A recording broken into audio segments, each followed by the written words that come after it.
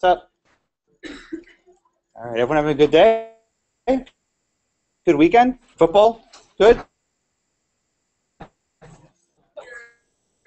LSU? They kicked ass. Let's see, who else? Who else played? Aggies? They did okay.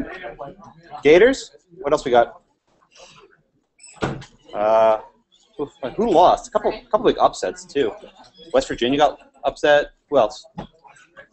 Yeah, there we go. Penn State actually won a game. This might be the last time I say it this season. Let's see. So, Justin, so you volunteered to go first today. What holiday is today? It is the, I read this on your Facebook thing. It's the anniversary of the signing of the Constitution. It's also there. Wrong. Yes. New Year. Well, you're both right. And it's actually a very fitting day. Today is, in fact, Constitution Day. Did anyone know that's a holiday? Did anyone know that's a holiday? In fact, this is actually a kind of a curious holiday. Any school that receives any kind of federal money is actually required by law to put in a program for Constitution Day about the Constitution. I'm pretty sure South Texas is non-compliant to that law, but so I'm going to do it here, and you got this covered. But you should know that I'm not doing this because of a mandate. I'm doing this because I want to. So it's a very big difference. Question? Okay. So today is Constitution Day, and this is the, let's see, who can do math? How many years since the Constitution was signed? Okay, what year was it signed? Oh, God. What did you say, Songs? Declaration. All right. What year? 1789 was the year. What happened in 1789? What happened in 1789? The Article of Consideration? Oh, my God. All right. Jesus. All right. Mini civics lesson. If you learn nothing this year. Declaration of Independence, July 4th, 1776. Articles of Confederation, 1783-ish, because they took a couple different years to be ratified. The Constitution was signed in Philadelphia, 1787. The Constitution was ratified by the 11th state in 1789. Actually, I think it's New York and Vermont didn't ratify until significantly later, but the Constitution said when 11 states ratify, it's a union, even though the Articles of Confederation required unanimity. Okay? What year was the Bill of Rights ratified? First 10 amendments. Oh, God, you're killing me. Anyone? Please, Bueller. 1791. The first 10 amendments were ratified. Is that what you said? But you didn't say it to me. No, you were afraid. Okay. How many amendments are there to the Constitution? 26. 26. What was the most recent amendment ratified? Approximately what year was it ratified? Good. Like 93, yeah. And what was it? Affecting pay of Congress. In fact, we said Congress can't raise their own pay. And what's fascinating about the 26th Amendment is that it was actually started to be petitioned back in the 1790s. And it didn't get enough signatures until like 1992. It was actually ratified fairly recently. Okay? All right. Does anyone want to go through the Bill of Rights? I'll do it if you want. Let's do it. Yeah. Let's do it. All right. First Amendment. What's in it? For freedom.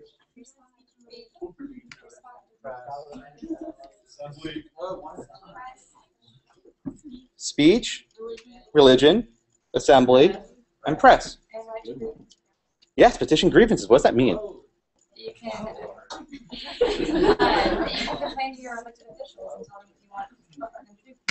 Yeah. Okay, that's called the petition clause. All right, Second Amendment. You guys here in Texas, you know this one. Yes, one of my personal favorites. All right, Third Amendment. What's the Third Amendment? Ooh. Good. And for once, don't Google it. I want you to actually know this one. All right. Fourth Amendment. There's a couple things in. What's the key one? Searches and seizures. Good. All right. Fifth Amendment. There's a lot of stuff, but I'll take as much as you got. Good. Everyone take the fifth. What else? Good. Takings clause. What else? Due process. What's due process? No, you're right on. That you have certain rights that you have to go through in order. You cannot be deprived of life, liberty, or property without due process of law. This is effectively a procedural clause. You can't have stuff taken away from you without proper process, and process is law, and law is courts, and that's what you guys do. You guys ensure due process is followed along too. All right, private property, double jeopardy, grand jury indictments. You have the right to federal grand jury indictment, but is that right applying to the states? No. It's one of the 2 or 3 rights that's never been incorporated to the states. So some states do not have grand jury indictments. They have something called information. Exactly. And that's effectively a statement signed by a prosecutor saying, there's enough charge to go forward. All right. 6th Amendment. This one's going to be trickier. Good. Speedy trial. I heard it. What else? Good. Confrontation clause. What does that mean? Yeah, so if someone wants to testify against you, you have to confront them. All right, what else? This was the last one you're not going to get. Compulsory process. This means if there's a witness who helps your case, the government has to go find that person. All right, 7th Amendment. This one's somewhat obscure, but you hopefully studied in maybe Civ Pro. Good. Now, the tricky part. For how much money? $20. And that's not indexed for inflation. But that's different than 1331 for diversity jurisdiction, which is $75,000. That's totally separate. This is a constitutional minimum for jury trials. Okay, 8th Amendment. You can think of this class as a form of infliction of it. Exactly. All right, 9th Amendment. What? No, you said it. I heard it. Yeah. Well, the 9th Amendment says, the enumeration in the Constitution of certain rights shall not be construed to deny or disparage other rights retained by the people. What that means? Huge controversy. We don't actually know what it means. But it effectively says that just because a right is not listed in the Constitution doesn't mean we don't have it. Unenumerated rights. Okay? 10th Amendment. Texas, you better know this one. Good. Very good. Yes. So all powers not delegated to the federal government are reserved to the state and to the people. People, you forget the second part. All right, now I'll stop at 11 because it's kind of big for common law. 11th Amendment. What? Yeah, we actually talked about sovereign immunity. What does that mean, sovereign immunity? Well, what does the 11th Amendment actually say? You can't sue the state in which you reside. But that's not actually what it means. The Supreme Court says you can't sue any state without their consent. Okay? That's the first 10. 12 is respecting election of president and vice president. You might not know this, but at the time of the founding, the person who got the most votes was president. The person who got the second most votes was vice president. That was a mess. No one actually liked that. You didn't actually have a ticket. You guys know this one. What's the 13th Amendment? Come on, Texas. Yes, emancipation of slavery. Good. Well, yeah. You are in Texas. All right, 14th Amendment. This is a biggie. Okay, I'm looking for 3 clauses. Equal protection, due process. What's the other one you always forget? Ooh. Section 1 of the 14th Amendment, there are 3 main clauses. Due process, equal protection, and privileges, or the privileges and immunities clauses in Article 4 of the Constitution, privileges or immunities in the 14th Amendment. So equal protection means we have to be treated equally. There's a case, University of Texas versus Fisher coming up this term, whether Texas can have their top 10% plan. You're probably familiar with that, affirmative action. Due process, you were very wise to say the due process clause in the 5th Amendment. That only applies to the feds. This in the 14th Amendment applies due process to the states. And the privileges or immunities clause means absolutely nothing because the Supreme Court said so, but it should refer to some set of other rights outside the Constitution. All right, 15th Amendment. Well, it makes sense. 13th freed the slaves. 14th gave rights to them. What does the 15th Amendment do? Vote. You cannot deny suffrage based on race. Okay? 16th Amendment, you will hate this very soon. Every April 20th. No, that's marijuana. April 15th. No, April 15th. Income tax, yes. You probably do like April. I guess April 20th comes after April 15th for that reason, I suppose. All right, 17th Amendment. You're close. Originally, they were appointed by state legislatures. Keep coming. Senators, direct election of senators. A lot of people want to repeal this. 18th Amendment, this one you absolutely hate. What'd you say? Prohibition, yes. It banned the sale of alcohol. 19th Amendment, the ladies probably like. Women's suffrage, good. 20th Amendment has to do with when the presidents take office. It eliminated this long lame duck period. Okay. 21st Amendment, you guys have a kegger. Yes, repeals prohibition, good. 22nd Amendment was the FDR Amendment. You can't run more than twice. 23rd Amendment, that makes the District of Columbia have a representation for electoral votes, but they're not actually a state. It's a quasi-weird thing. 24, anyone vote after the age of 18 here? Yeah, when you were 18? 24th Amendment allows voting for people over the age of 18. The 25th Amendment has some stuff about the removal of the president if he becomes incapacitated. Like in every Jack Clancy novel, this always comes into play. 26th Amendment, I think I said they're 27. They're actually 27, sorry. 26th Amendment is 18-year-old voting. And 27th Amendment is the paying of senators can't be effective until they leave office. So that means they can't raise their own salary. Okay? You got all that? That won't be on the final. But as lawyers, you should know that, and it's Constitution Day. And today is the 225th anniversary of the Constitution. It is the 40th anniversary of the Battle of Antietam, which I guess you people in Texas will know a lot about, more than the Constitution, I guess.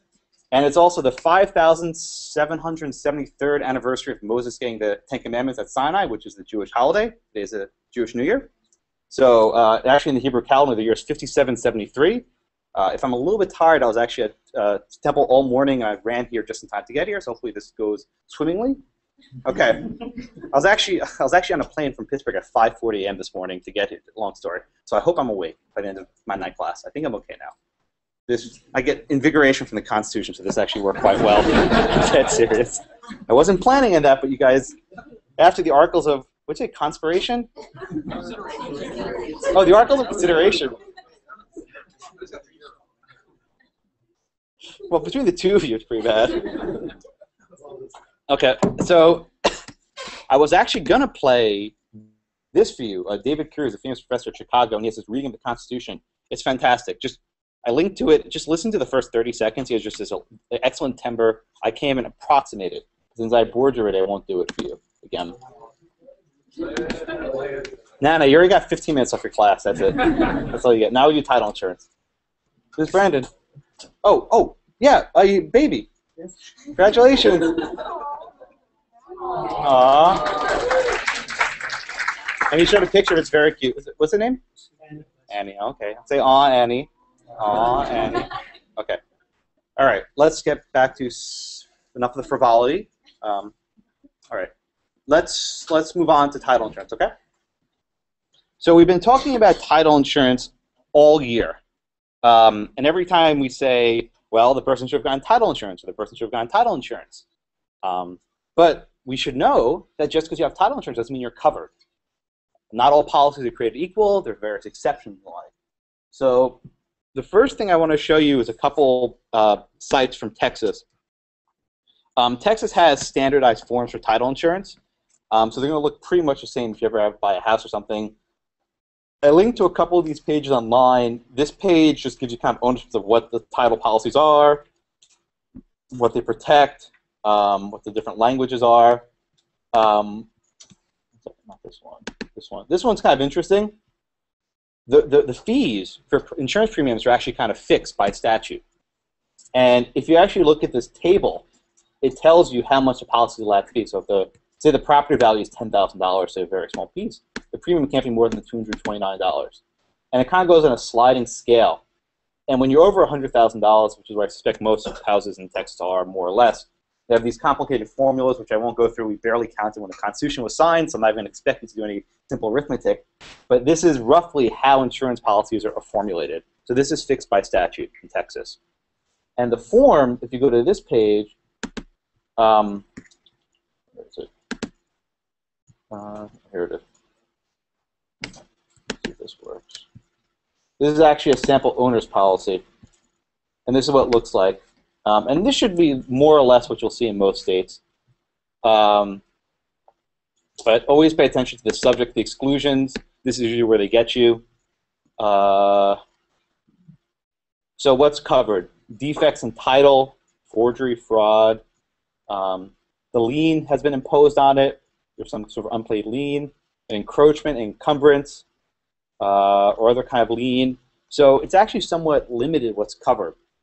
We have cases today of like, is there toxic waste on the land, or other any kind of deficiencies in the land, and in those cases it's frequently often not covered. And we'll get to those cases in a couple minutes. But just know that title insurance really exists as a way to supplement the Public Records Office. The Public Records Office won't always have the best records. I think we went over this last week. You said, if I go to a records office and I ask them to record something that's absolutely false, will they check it? The answer is no. They'll record anything you give them that looks legitimate. So these title companies exist for the sole purpose of double-checking and making sure that they're accurate. And most places you buy a title from, they're going to do their homework. Although they might not have the duty to do their homework, they might just have the duty to write a policy, and we'll do that in one of the cases today. All right, so let's see. All right, let's get started. And Cassandra is not here today, of course. The one case here from New Jersey, of course. I think it's actually intentional. So this is the Rogie versus Chelsea. And let's start in the back row. Matthew? Okay, I'll call you in a second, okay? So in this case, the person who messed up was Rogue. He purchased a plot of land, but he didn't actually conduct his own survey initially. He relied on an older survey. And there were two surveys at issue here. The first survey was this 1975 survey by, let's see what's the name, by Walker. And it said that there were roughly 18 acres. Don't worry about decimals. The person he bought it from, Coase, had another survey done, and the Coase survey said there are 12.486 acres. Just make it 12, make it easier, 13. So the buyer knew about this. He knew about this survey. He didn't know about this survey. So he actually got about 5 acres less than he thought. And the contract, the deed, didn't specify the acreage. So Matthew, what did the deed say would happen if there wasn't as much land as they thought there would be? Did they work out an arrangement if the land turned out to be less than they thought it was? Wondering if they would be interested in signing a contract. Mm-hmm. Well, wasn't there something to adjust the price if there wasn't enough land? Lily, you want to help him out?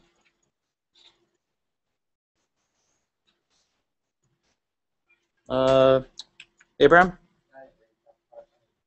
All right. Crystal? We adjusted the price based on Exactly. Right. So they kind of expected that maybe this deed isn't going to be as accurate as we think it is. So I think the language was the price is adjusted $16,000 per acre for deviation. So anything under 19, every additional acre below, they'd be compensated another $16,000. But the actual deed itself didn't mention the acreage. Okay, so they got a title insurance policy from Chelsea. And let's see, okay. Sarah, what did the title insurance policy cover?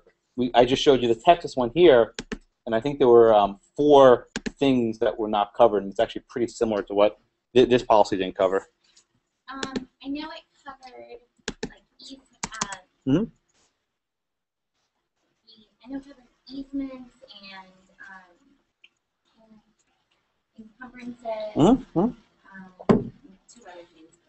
Yeah, right. So one, they always cover if the title's vested somewhere else. So if you don't have title, if there's any defects, liens, or encumbrances, say if there's no right of access, you can't get to the land. If the title's unmarketable, remember I said there's like the most important thing. If the title's not marketable, the thing's junk. They always cover unmarketable titles. But let's see, Emily, did it cover boundary disputes? I don't think so. I think there are only 4 things covered. Why would it not cover a boundary dispute? Was it because the insurance company didn't want to be held or to be liable for any judgment against one of the parties regarding a boundary dispute? Right. So boundary disputes can be resolved very easily up front. How can they be resolved? By getting like a survey of the. Yeah, by not relying on some old survey, right? So the way this policy was structured was that any boundary dispute that could have been ascertained in advance will not be grounds to indemnify the policy. So if you could have figured out up front, if Mr. Rogi could have figured out up front that he actually had 12 and not 18 acres, or 13, whatever it is, he could have done that up front. The policy won't cover it, or at least that's how the insurance company construed it. So Mr. Rogi lived there for a couple years, and then he had the genius idea of subdividing. Then he hired a new subdivider, and let's see, Grace, what did the subdivider find? I think it revealed the acreage discrepancy. So it was actually closer to 13 than it was to 18. Yeah, oh yeah, like 12.4. Yeah. So did Rogue sue the guy he bought it from? He sued the title company Why didn't he sue the guy he bought it from? because, well, I know his argument, like the title company should have the responsibility to make sure that the acreage was proper. I mean, couldn't he have just? I mean, if he's off by 5 acres, right, and it's $16,000 per acre, couldn't he have just sued the guy under the original contract?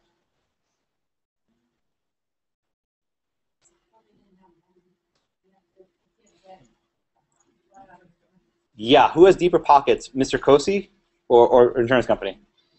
Yeah, so he went after the deeper pockets. For all we know, Mr. whatever his name was, Coase was judgment-proof. Maybe he didn't have any money. Maybe he was bankrupt. You know, maybe he was a crook because he just sold off a piece of land for 5 acres less than he said it was. So anyway, so he goes after the insurance company. All right, and so Ben, what's the argument that Rogi makes? He makes two. He brings the argument for breach of contract. Good. He also brings one for negligence. Okay, so let's just focus on the breach of contract. What would the breach of contract be? How did the insurance company breach? They breached by not meeting their contractual obligation to make sure the title was as it was represented to be. Good, right? So they insured it. You know, they put the policy up there. See, now what's interesting though is in the vaults, in the records of the insurance company, they had the 1975 survey, right? It was in their property. So you're all lawyers, right? And say, you know, you have a client, and then there's some files in your records which might be, which assuming there's no privilege, put aside attorney-client privilege, if you have some document in your possession that might be to the benefit of your client, do you have a duty to disclose it? Big time, yeah. Breach of fiduciary trust. Assuming there's no privilege, you have a duty to disclose it to your client. So here, the insurance company not only weaseled out of their policy, they knew in advance that this policy wasn't good. So did the Supreme Court of New Jersey agree that there was a breach, Ben? I don't. Yep. No. They let him go back. Well, they went back on the negligence. That's right. They went back to calculate the negligence. Let's just focus on the breach now. Was there a breach? I don't think so. No. Let's see. Medea, why was there no breach of contract?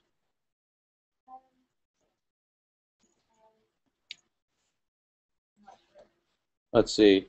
I will not call on the person who says a baby who stays up at night. Catherine. I believe it's because they signed the policy and they knew Mm-hmm. If the plaintiff had obtained a survey beforehand, would they have found the right number of acres? Didn't that language that we just read a second ago say something that could be discoverable by a survey? So whose fault is this? Yeah, he didn't do this. Also, one other point to stress is that the title company guarantees title, not acreage. Yes. Especially when the deed itself doesn't list the acreage. So be very careful what you're actually insuring. The insurance policy only covered the title, not the acreage. Had they wanted, let's see, Anne, had they wanted it to cover the acreage, what would they have had to get?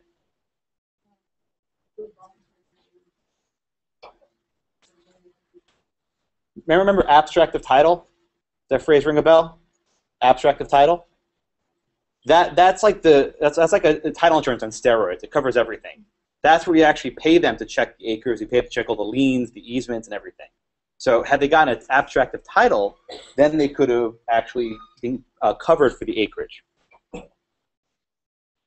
So that's the breach of contract, and that one's pretty easy. So Caitlin, yes. What about the negligence suit? How did the court's analysis of that was actually kind of a little topsy-turvy? Well, I think that my impression was that they said there was not a duty for them to have done the survey. Mm-hmm. That it would have been in, so it's not negligence, they didn't have a duty for it. But But the but's a tricky one. that I'm not sure about. All right, who knows what the but is? If they assume. Yes. Yes. So remember the Good Samaritan's law? And we say that in torts, like if you see someone drowning, you have no duty to help them, you can just watch them die. Like not like Seinfeld, you can just watch them drown. But if you start to help them and you're negligent in how you help them, you are liable. Remember that? So this is a very common theme. If you have no duty and you just sit back and you laugh, you're fine. But if you voluntarily do something and assume some sort of duty, then you're on the hook. In this case, they voluntarily assumed the duty to search, meaning they had these files in their records, they kind of did their own little search, but they didn't tell the other guy about it. And I think the Supreme Court said that the record was somewhat vague about exactly what duty they assumed. So, Nikki Samani, how did the court line this case up? Well, I think they based on the negligence claim, they noted that the plaintiff had provided evidence of the defendant's actions that could be possibly construed Mhm. that, and then maybe remanded for a finding of trial court. Basically, that they were just basically saying that the plaintiff would have sufficient evidence to possibly show Mhm. a fire for negligence. Yeah, I mean, think about it. Chelsea had insured this property twice already. They had the documents in their records. They did their own little internal investigation. Does it make sense for anyone, for a title insurance company, to give a title without doing any research? Does that even make sense? That'd be like, you're going into like Geico or Allstate and you just give them your keys and say, all right, here's a policy. They do no investigation about you. No business could possibly run like that. And in fact, no business did run like that. They did their own investigation. They just didn't tell anyone about it. So they were knowingly selling policies on land they knew was wrong. They knowingly sold a policy for 18 acres, probably for more money, full well knowing that it was only 12 acres. Does anyone want to defend the proposition that insurance companies have no duty to do this kind of search? Does anyone think that makes any sense? Anyone? No one? I guess kind of what they were doing in the case by saying you could extend the argument that they're only inserting the title, not the actual land itself. Good. Anthony.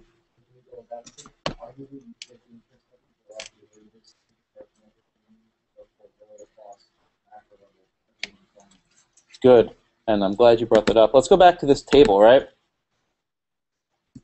Because our fine republic fixes the rates that can be charged, when you set a price floor, a minimum price, what does that do to quality? So if you're a title insurance company and you know for this $10,000 piece of crap property you can only charge $229, think you can do a very good job?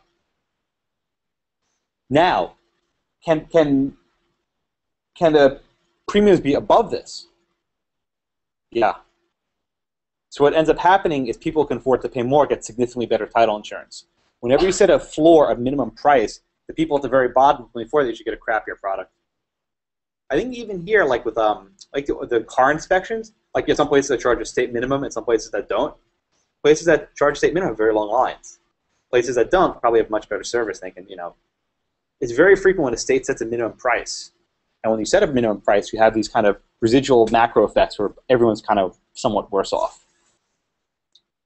About half the states have a policy like New Jersey, and about half the states have a policy like you just played devil's advocate for, where you don't have this duty to disclose all defects for a title insurance company. Courts don't like holding title insurance companies liable because then they won't offer insurance. The easier you make it to sue an insurance company, the harder it is for them to grant policies. And if they're liable for less stuff, they just won't grant policies. Or they'll raise the prices of the policies, which maybe you prefer. Maybe you think it's better for insurance companies to charge higher premiums and that way they can insure more stuff. But that might not be fun to someone who's buying a house, say for $100,000, and they can't afford a $900 policy. That'd be too much money for them. That's almost 1% of the purchase price. Yes.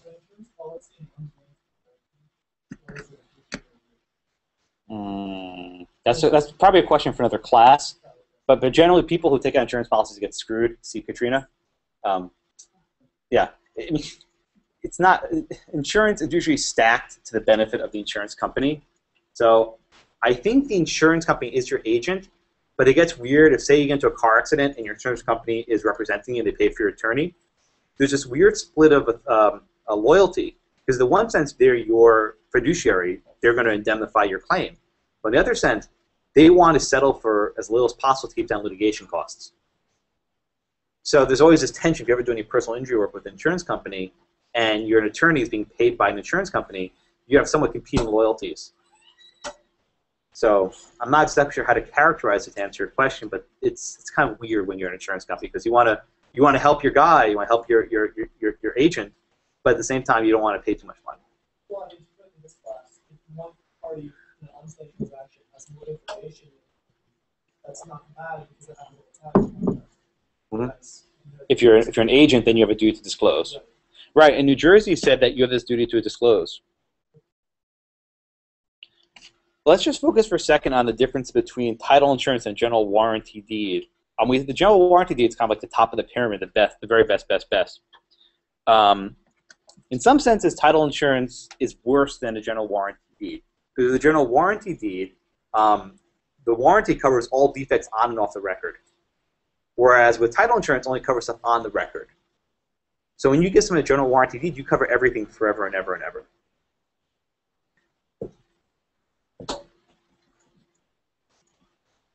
But title insurance has a couple positives. One, they'll cover your litigation costs. A general warranty won't do that. And also, the warranty deed only covers claims by the paramount owner, someone who has a superior title, whereas the title insurance will cover other kinds of claims for like liens, fees, and stuff. Okay. All right, let's do the Lick Mill Creek v. Chicago case, and then we'll move on to what I consider all of you. Never mind. Or what you consider me, I suppose, for 3 hours a week. Okay, Ben, I mentioned this maybe about 3 weeks ago. If there's hazardous waste on your land, who are the two parties who might be liable?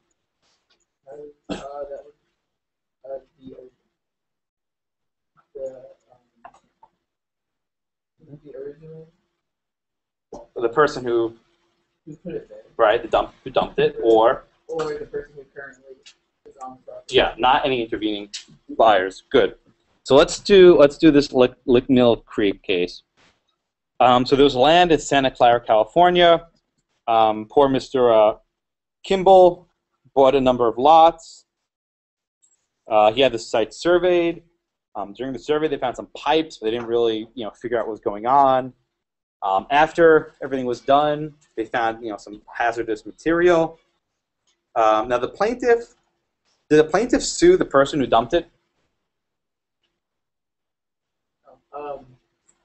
No. What's the title of the case? They're suing the Department of Insurance. Good. And listen, why do you think they sued the insurance company, not the person who dumped it? Yeah, deeper pockets, right. So they sued for indemnification. They made a couple of arguments. One, they said that the title was not marketable. Two, they said that the hazardous waste was an encumbrance of the title. All right, so listen, how did the court handle the issue of whether hazardous waste made the title marketable? I don't remember. I know they came out stating that hazardous waste does not affect the marketability title, and they mentioned like the only things that are encumbrances which would affect marketability title is where a third person has rights on that line. So whether it's like a lien, inducement, or restricted covenant. But in this case, it's just you have to pay someone else in your line, otherwise you're going to pay penalties. All right, Stallings, does decreasing property value render title unmarketable? Why not? Because Right. When you take a title, there's no dollar amount attached to it. You can have something on the property of the value, so you could have something in the land that drops the value down all the way. You can still live on it. You might not be able to resell it for as much, but there's nothing actually wrong with the land. You still have fee simple, right? So all the things with respect to marketability of title that the plaintiff pleaded simply related to the value of the property. True, having hazardous waste in your property makes it worth a lot less, but that doesn't give you any remedies. Now, let's see. Eduardo, what about the other alternate grounds that the hazardous waste represented an encumbrance in the title? What did the plaintiff argue? The plaintiff argued that the definition of marketable title encompasses the market value. Mm-hmm. And there was some, they argued that this view depends on whether other courts have adopted the same view, but this court held that, or this court couldn't find any authority to determine that was the case here. Mm-hmm. Good. So, does having the hazardous waste in the land constitute an encumbrance? No. No. Encumbrances are things like liens, easements, restrictive covenants. There's nothing about the hazardous waste that makes it inalienable, that you can't transfer it. But that's not true. Rachel, I just said that having hazardous waste in your land does not restrict its alienability. That's an absolute lie. Why is that a lie?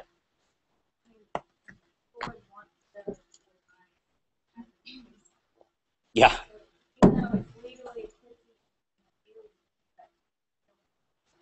Right. So even though no one's going to buy land with hazardous waste on it, because remember, whoever gets it, who's ever living there now, is now in charge of it.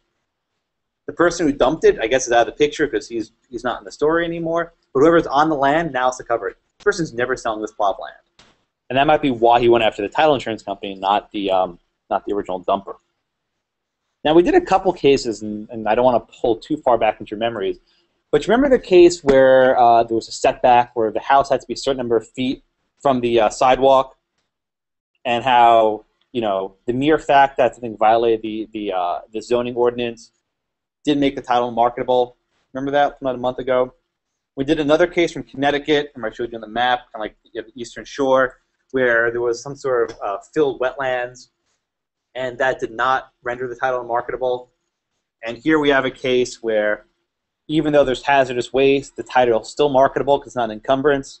These cases are kind of all over the map. And environmental cases, which I don't focus too much on because it's kind of ancillary, have a lot of different results.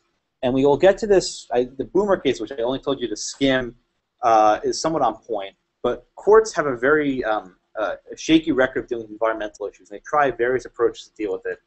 Because on the one hand, you can look at this two ways. This makes the onus to clean it up on the person living on it. But it also makes it almost impossible for the land to be transferred. So it has these kind of competing public policy aims. On the one hand, it forces someone to clean it up, but it makes it harder for that cost to be dissipated to anyone else. Maybe it shouldn't be dissipated. Maybe you should just stick it to whoever's living there now. All right. Any questions on title insurance when we move on to land use controls and easements, which is kind of a little bit more interesting. I'm sorry, nuisances, which is more interesting. Okay. All right. All right. So let's talk about land use controls. All right. And this was not clearly in the reading, so I'll explain a little bit more broadly. Who knows what an externality is? Good. Why are you laughing? Did you talk about externalities? Yeah. Good, good. Well, what did you talk about? No, I'll build off that.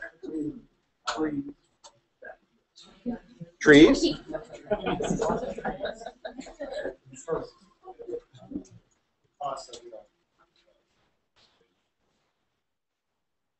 Okay. So there's two kinds of externalities. Let's see how good your memories are. What are the two kinds? Negative N.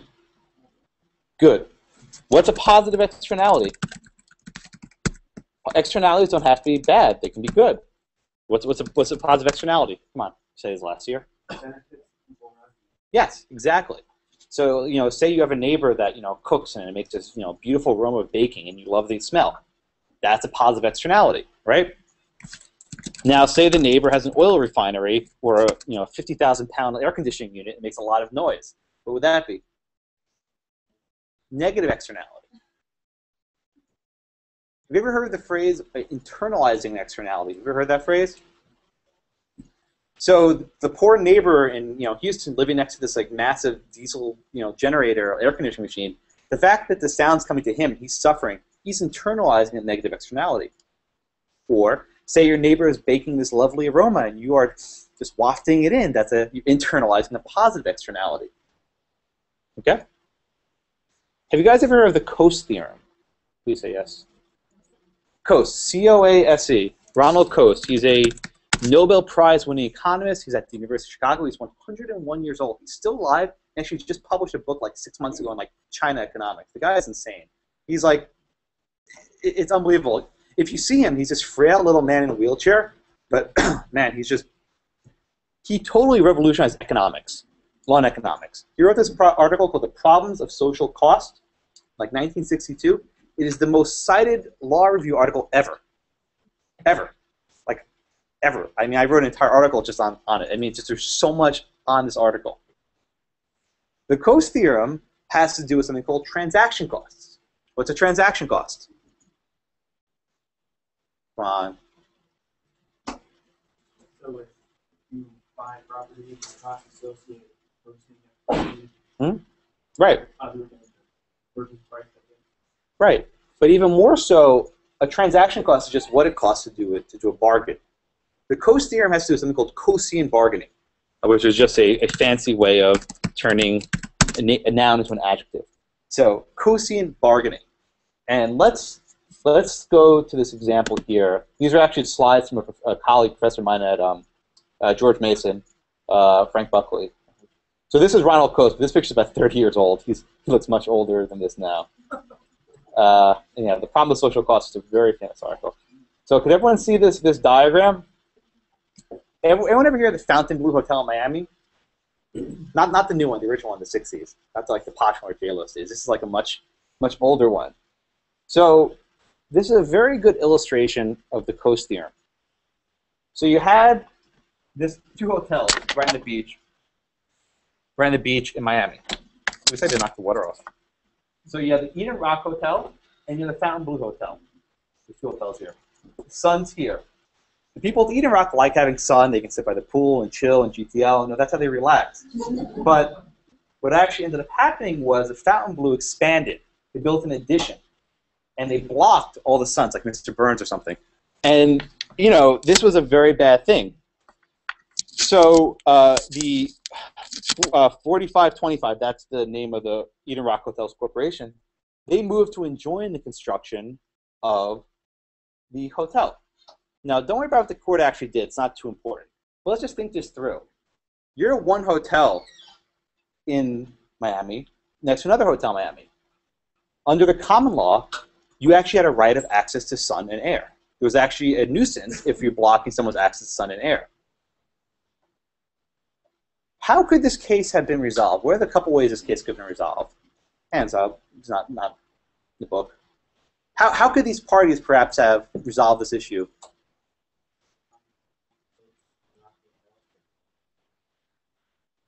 Right. Right, so think about it this way. Say, as a result of building this hotel, that Eden Rock will result in a $100,000 loss in business, that people will not come. That means that this new addition is worth $100,000 to Eden Rock.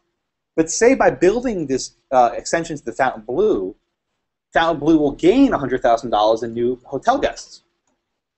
If that's the case, and assuming there are no transaction costs, meaning they can just bargain like this, what would be the optimal solution? Yeah. You're effectively paying to pollute on someone's land, in so many words. You are giving them the value of what it would take for them to make up their loss. They're losing 100, you're gaining 100, You build that extension, and then you're even. You're both better off than you were before. Now, what happens if they stand to gain $200,000, but they only lose $100,000? Then what do you do? Yeah, you only pay $100,000. And now both parties are better off. Had 45 whatever prevailed in court, and they would have stopped the construction of this building, everyone would have been worse off. They'd be $100,000 poorer, and they'd be $200,000 poorer. By engaging in this kind of Coasean bargaining, you can actually make everyone better off. Because now, they're plus 100, and they're also plus 100. Everyone's better off. What actually happened in this case was not very Coasean. Eden Rock actually enjoined the construction of this hotel. And that was a net loss for everybody. Now, the Coase theorem says, without transaction costs, meaning assuming they could actually, negotiate the price of this and that, and you can add it all up, without transaction costs, property rights will be naturally allocated in the most efficient manner. That if these two people were able to negotiate, they would figure out a way to pay off one to the other. That very frequently having a judge shut down the construction of a building is a very bad thing. There's a lot of what we call deadweight losses. That's kind of the economic term. You don't want stuff to be stopped when you can resolve it otherwise. Now, it's not always easy enough to say, compensating for the building of this, construction blocking the view. What if instead, there's a massive 100,000-pound diesel air conditioner next to your bedroom, or there's the encroaching manure of the dude ranch, or some sort of oil plant that's shaking and vibrating and whatever the heck it's doing. So the Coase theorem is it's not perfect by any means, but it revolutionized how we think about property rights. Very often we think of negative externalities. The sunlight is being blocked, but it's reciprocal, because we also have to think of how the other hotel can benefit the Fontainebleau. Costs are reciprocal in nature. You have to think of how does A affect B, but also B affect A. If we tell the dude ranch that you have to shut down so you don't bother these seniors with your poop, we also have to think, wait a minute, these seniors are going to be shutting down a ranch that's a profitable business that was perfectly lawful. It's this reciprocal nature of rights, how A affects B and how B affects A. We can't just think of which party is polluting. If we shut down an oil refinery, there are going to be a lot of jobs that are lost. People are going to lose their jobs. That's a very big thing. And if you can't locate the oil refinery in this city, it might go elsewhere, and you lose that income. So just think when you see this guy, good old Ronald Coase, costs are reciprocal. A to B and B to A.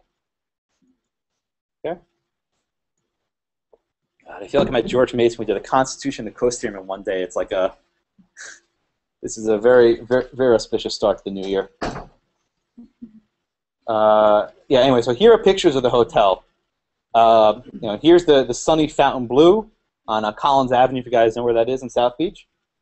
And here's the shady Eden Rock. You can actually see the, if you look close, you can actually see the shade coming over on the side. It's kind of funny. Yeah, it's actually shady in the literal sense. So that's the Coase theorem in a nutshell. Anyway, so that's a Coase theorem in a nutshell. You don't need to know that, exactly for the exam, but if you can give me like a law and economics type answer, an exam that tells me you're thinking good and you're thinking outside of, what's actually like black letter law, and that would be a good answer. All right. So let's talk about I think that time. Let's talk about nuisances. Nuisances are kind of this like weird chimera. It's a hybrid. It's part tort, part property. There's a lot of overlap in this class. We had a lot of breach of contract and negligence issues. So don't get too hung up on the tort stuff and the duties of care and breach of standard, what reasonableness is. I don't want you to focus too much on that. Focus more on how it relates to the property. So the entire notion of nuisances relates back to this Latin maxim, and I'm going to butcher it. Sic utere tuo ut alienum non litis. Let's see, Blair, what does that mean roughly? Don't give me a direct translation. What does that mean? You can't interfere with anybody else's property. Just around you. If you use your own property, Does that make any sense?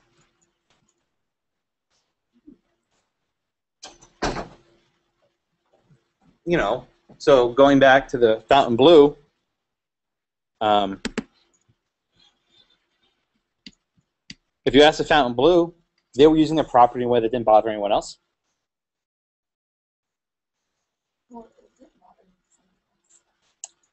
Well, if you ask Eden Rock, it bothered them, but in their mind, they weren't doing anything bad.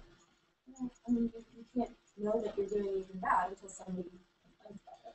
And that's the subjective nature of this maxim. People don't often know what their actions will do until it bothers someone else. So you might think you're using your land consistent with not bothering anyone else, and then say, hey, wait a minute, there's a senior citizen community across the street, and they don't like my manure. You know, it smells. So this maxim is wonderful as kind of a theoretical matter, but kind of where the rubber meets the road, it's not too useful, because anytime you use your property in any sense, you're affecting someone else. Whenever you build something, you might be obstructing someone's view or their sunlight. Whenever you're, raising cattle on your farm, you might be producing smell.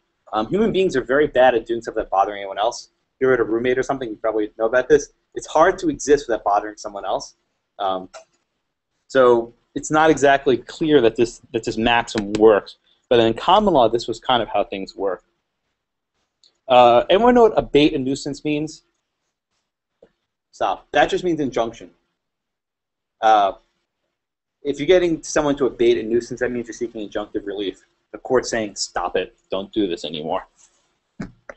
All right. So, okay, Carlton, let's do, I'll call you in a second for the North Carolina case, the Morgan case, okay?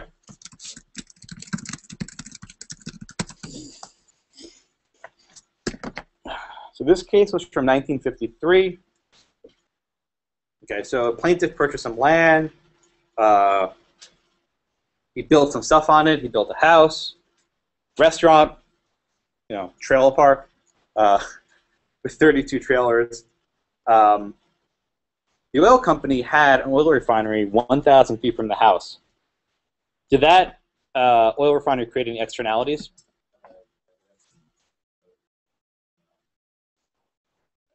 Yeah, and those are pretty obnoxious odors, right? And I think they said it rendered people sick and impaired for a couple hours a day. So, before we get to the facts, this is a trailer park. Do you think this is a very, posh area? That's probably maybe called industrial area. Where do you think oil refineries should be located?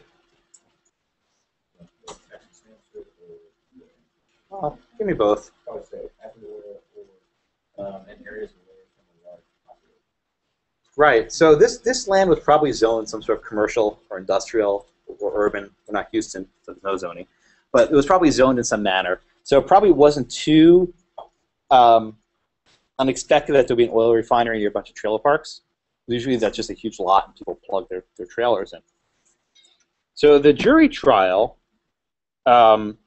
found that the refinery was a nuisance, and they set damage at $2,500, and they enjoined the defendant from continuing the nuisance.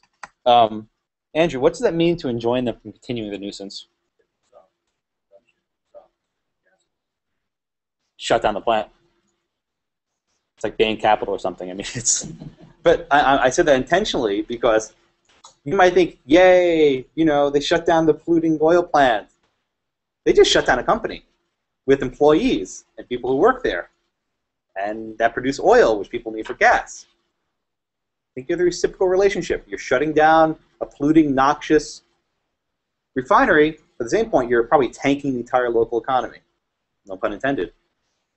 So, Andrew, let's try and think Coasean for a minute. What could the court have done instead of shutting it down?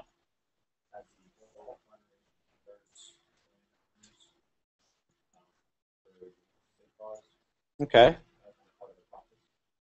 What else could they have done to maybe make the situation not quite as bad? Elise?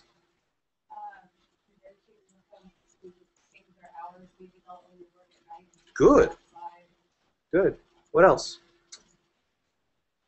There are these things that make smells not quite as bad. What are they called? Scrubbers, filters. Perhaps, the damages were set at $2,500, right? let's say this factory, this plant operated at a cost of profits of $100,000 a year. Say filters could have been sold to alleviate the problem for $20,000. What would have been better for society, shutting down the plant or having them install filters?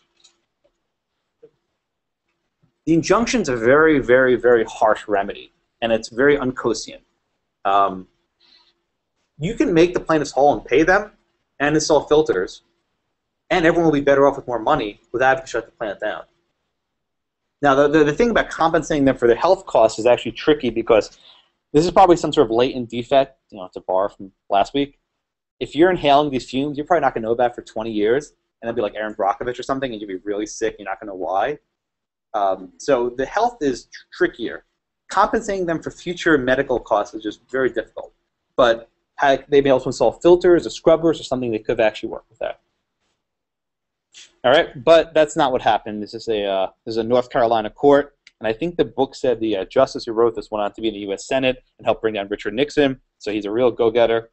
Let's see, who was I up to? Kendall, what did the Supreme Court do?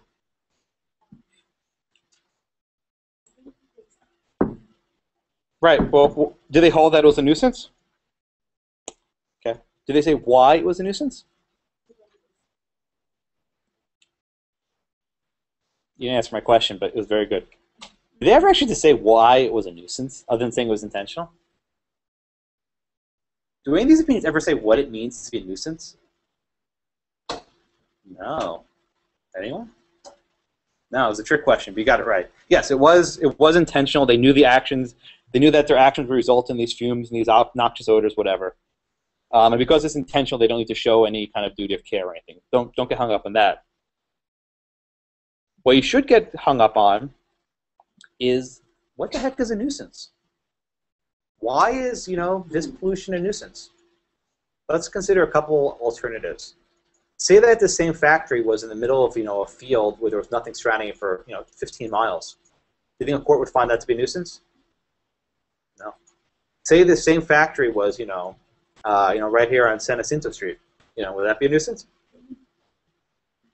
It's a very subjective judgment. It's very much attuned to the facts of the case and what's going on here. And the court does a very almost dramatic job of reciting why this is bad, but they never actually define what the nuisance is. For your purposes, don't worry about that. Just know that pollution, odors, noise, vibrations, blocking of sunlight, blocking of air, blocking of support. That's like if there's some structure holding something else up, you can't break it. Things like that at common law were there. And if you think about it, all these laws governing nuisances at common law were just a way to, were really early attempts at environmental regulations. If someone was polluting on your land at a smokestack and they were making soot, there was no Clean Air Act, at common law. That didn't exist. So they had this thing called a nuisance, saying, hey, you're polluting, you're putting schmutz on our land, and we have to clean it off. Though this is a very not efficient means of regulating environmental stuff because it's very hodgepodge. Say that there was one factory and was polluting land owned by 100 people. You'd either have to bring some sort of class action or 100 separate lawsuits to find a remedy. And how do you assess how much each person should be liable? How do you assess how much damage each person should get? It's very, very hard to calculate. So this was kind of an early effort to find out how this can be kind of managed when people are, to go back to Blair's question, when someone's using their property to bother someone else's property. Nuisance only applies for real property. It doesn't apply for personal property. So if I break your bicycle, you can't, file a nuisance action against me. That'd be like now by destruction of property or something.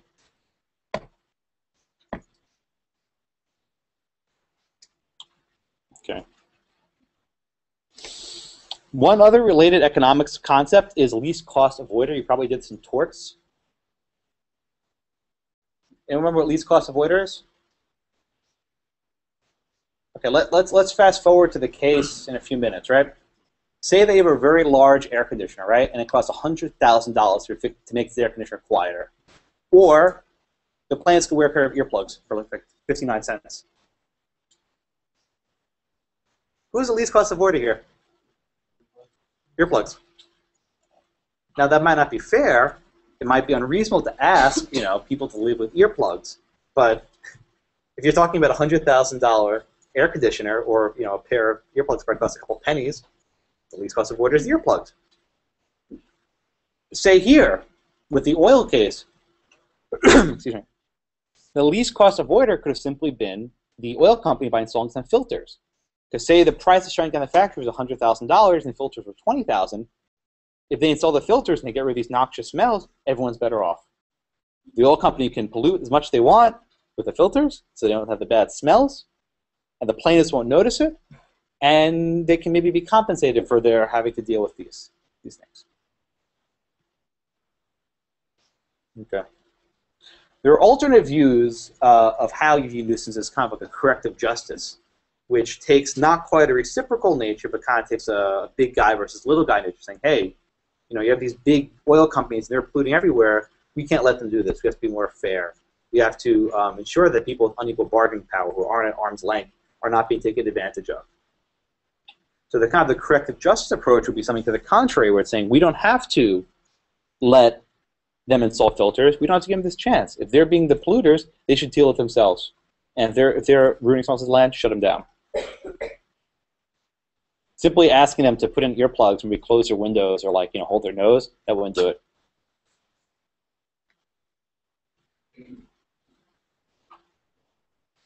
All right, any questions in that case? We can move on.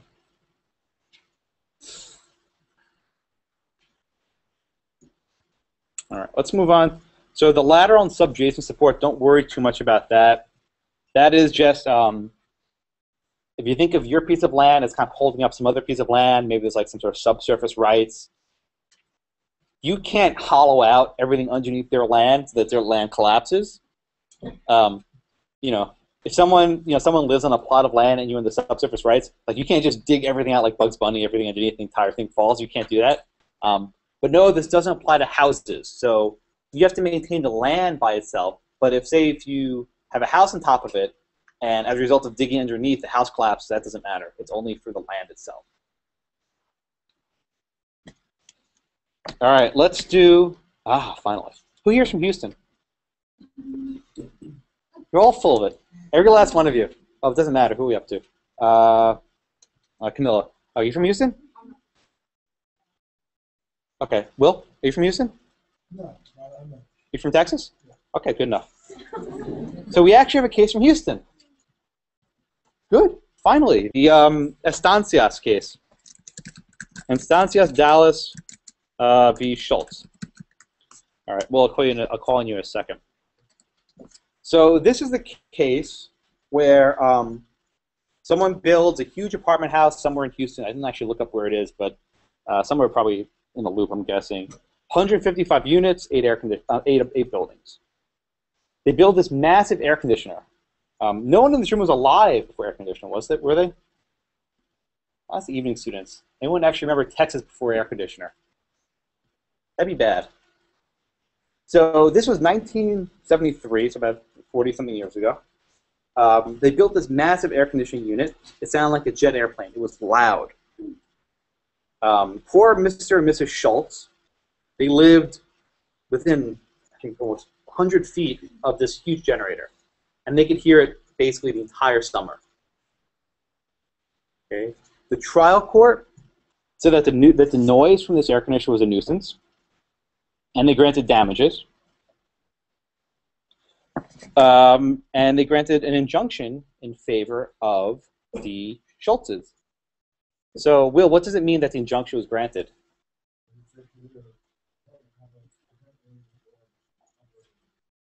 So what were their options?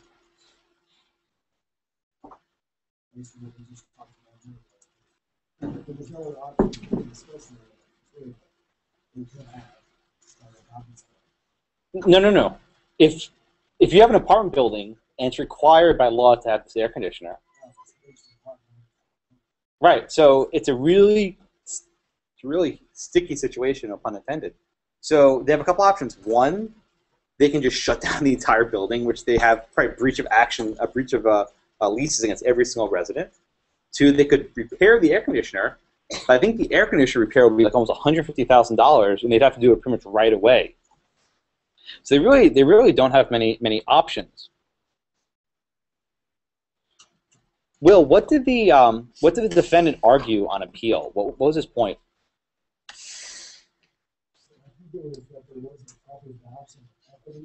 Okay. Unfair price that's been bargained on the apartment because the other half of the nuisance Hmm? 156 points versus they also want to be on the balance. Balance below the economics what the cost of investment compared Mhm. to the cost of the Right. So this is a case that has really kind of this Coase bargaining type of deal. On the one hand, you have this huge apartment complex that has 150 units. Let's say 2 people per unit. We're talking 300 people living there, just minimum, probably more. And then we have Mr. and Mrs. Schultz, who are getting a lot of noise. So on the one hand, we have the harm to the Schultzes from this air conditioner. On the other hand, we have the harm to the 150 residents if they shut down the AC, and they're going to be hot the entire summer. You're going to have to move out because you can't have an apartment building without air conditioner. Okay. So in the Coasean world, let's see, Matthew spoke a lot today. See, David, in the Coasean world, if they were allowed to kind of bargain, would a court have ordered them to shut down the air conditioner? What kind of resolution could they have achieved?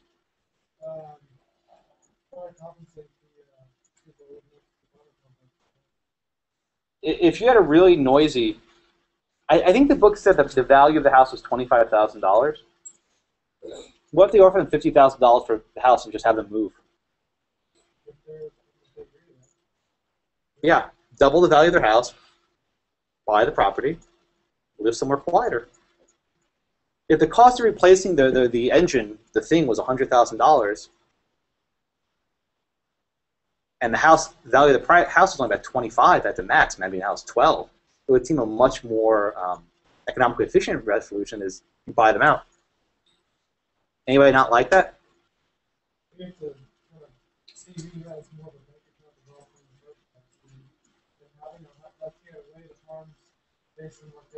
Hmm? Blair? There's also the idea that all real property is leased, so giving them new real property would not necessarily be a true legal remedy. Why should we be kicking little Mr. and Mrs. Schultz out of the house when this big bad corporation came here with their air conditioner and they had to mess it up? You know, why are we kicking the Dude Ranch off their land when they were here first and they were operating totally lawfully? Or we kick the Dude Ranch off their land because there's thousands of people, senior citizens living here, and there's only one Dude Ranch, and we have 2 Mr. and Mrs. Schultzes, we have 150 apartments. So how we define the public interest can vary significantly.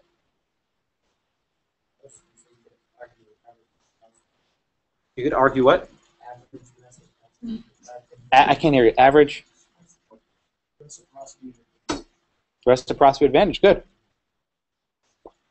Depending how you define the public interest, I don't know. Depending how you define the public interest, you can view these cases significantly differently. If we view it through the lens of Mr. and Mrs. Schultz, it's like, oh, how are we going to kick these people off their land? Let them get all the money they want. Let them shut down this noisy air conditioner. If you view it from the 150 people who live in these buildings, there's a lot of people. It's a lot of families. Say it's a families of 4. That's 600 people. I think the book says something like there's no shortage of housing in Houston. They won't find that kind of stupid, like, or it didn't really make much sense. Because that's saying, well, the 150 people who live there can move somewhere else, right? Well, couldn't Mr. and Ms. Schultz move somewhere else and solve this entire problem? Is that just the court framing into your argument in a way that benefits the I wouldn't be so cynical as that, but depending how you define the public interest. If you're saying that there's lots of housing stock in Houston, these 150 apartments they can go live somewhere else. I mean, think about it this way: if you force the company to spend $150,000 on this new air conditioner, what do you think's going to happen to rent? Rent goes up. Think a lot of people might move out? Maybe. You can't really increase rent in the middle of a lease. They're probably going to take a serious hit. Maybe the company goes out of business. Yes? I was just going to say, it's probably easier for people who pay rent. That's true. So this exercise is good. If you ever do injunctions in an equity class, how you frame the public interest is big. In the Dude Ranch case, we'll talk about that in a minute, the court framed the public interest in terms of the people in the city. Why wouldn't the public interest include the people working on the ranch? Why wouldn't the public interest include the people working at the oil refinery? It cuts both ways. So ultimately, the court said that. So actually, Nicholas, what did the court hold here? That the discretion of the court is upheld to the funded, balancing equity in favor of the Now, let's do a little Houston. Houston has no zoning, right? Let's see, Rebecca. Houston has no zoning, right? You think in a normal area, if you're going to build a 15-story high-rise, the area will be zoned for residential houses or apartment houses? Houston's unique that you can actually have a residential house right next door to an apartment complex. Do you think something like this could be resolved if maybe you could not build a, what was that? Like a Disney? No, it's a thing going on. Yeah, actually, someone in the evening class talked about that. We talked about that last week when we did the titles. Right. So generally, if you want to build a apartment complex, you build an area zone for apartments in which there are not going to be houses 50 feet from this massive, diesel generator that sounds like an engine.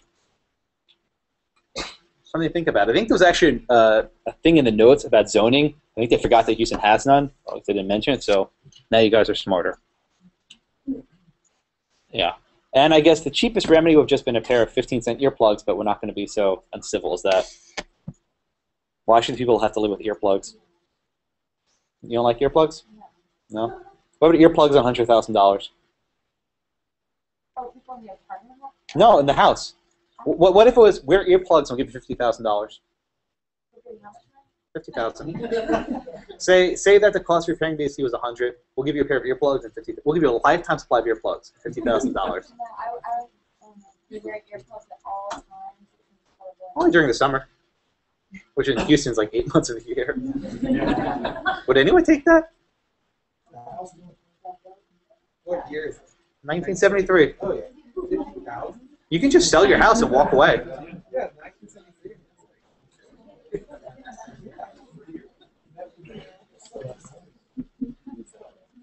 All right, let's skip the Boomer case. We'll do the we'll finish up with the Dude Ranch case. I think that's more Texas than cement. All right, so Caitlin, I'll call you in a second. So the facts of this case, anyone ever been to a Dude Ranch or like worked on a Dude Ranch? My parents are visiting in like a couple weeks and like, we want to visit a Dude Ranch. I was like, I don't know. Are there any around here? Do they exist? They're from New York. They don't know what. They think I'm living like in Beverly Hillbillies. They have no idea what I'm living. They don't understand like she sounds like fourth largest population in the country.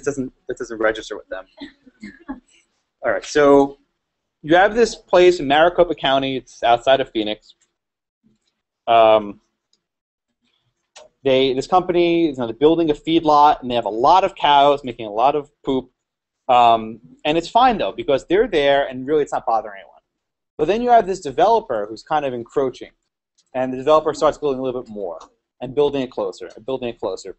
And this is what the book calls coming to the nuisance. Let's see. Caitlin, what does that mean, coming to the nuisance?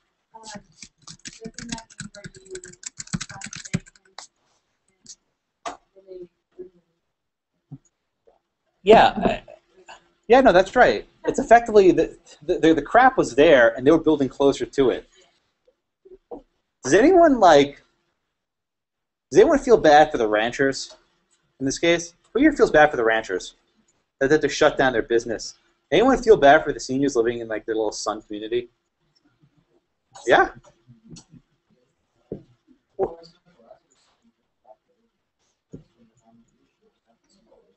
But didn't they like go check out property and do a smell test or something?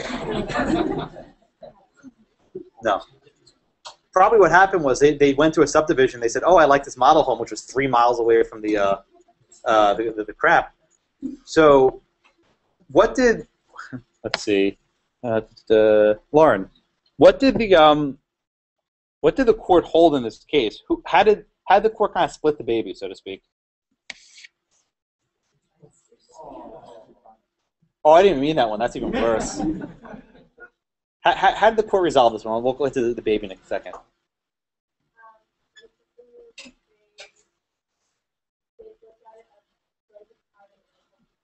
Good.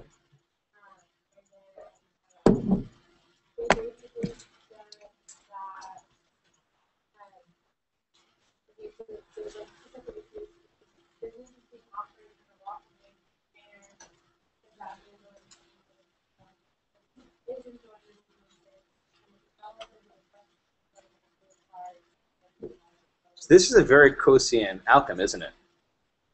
So on the one hand, is this dude ranch a nuisance? Yes. Why? Because it's creating a lot of poop. It's like 1,000 million pounds of manure a year, some absurd amount. I can't even conceive of that. Which is, it's a lot. So this dude ranch is, or this feeding lot, whatever it is producing a lot of manure. And manure attracts flies, and flies carry airborne diseases. We actually have West Nile now in Dallas, which I saw. I didn't realize you had that down here. We had it in New York like a decade ago. So on the one hand, you have this nuisance that's polluting, and it's annoying all these old seniors who are retiring. So that's A to B. But B to A. If the seniors win, the dude ranch is out of business, and they're shut down. So how did, Tori, how did the court resolve this pickle?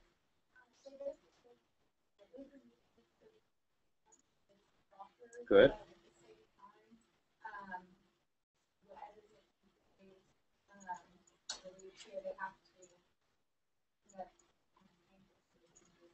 Not just some. Yeah.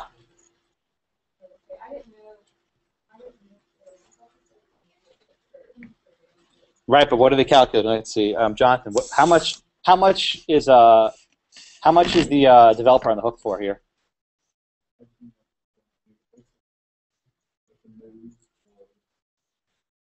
Buying them out. So what actually happens here? Say another bargainer, at arm's length, want to buy this dude ranch for say $1 million. That's how much it would take to sell the business. That's how much they have to pay. This is like going back to the Eden Rock. Say instead of just blocking the sun, they block all the warmth and everything in this house. This hotel is very cold. Found Blue would have to actually pay the entire price of what it would take to shut down that business. How much they'd sell for, lost profits, lost earnings, I guess minus real property and minus other fixtures and stuff. But they'd have to pay the entire amount to shut down the business.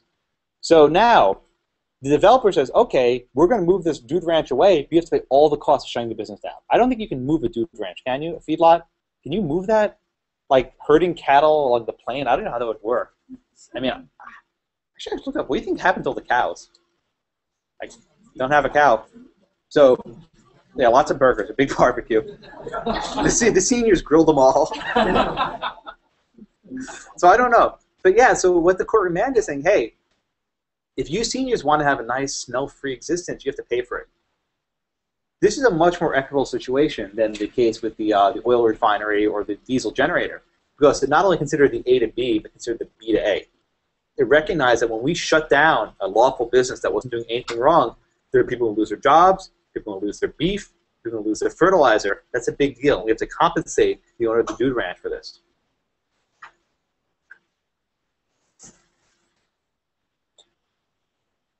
And I think a large part of it was that it was very foreseeable for the developer to know that they were going to have this problem, because they're moving closer and closer to the crap. So they should have known, and so they're kind of on the hook more for that as well. All right. Any questions on this one? All right. Yes. I know. I think I'm from the area. There's a landfill there now. Oh, really? Yeah, I think there's a quarry there. Oh, thank you for sharing that. So they probably did get rid of the cows. Yeah. All right. Any other questions? Happy Constitution Day. Enjoy.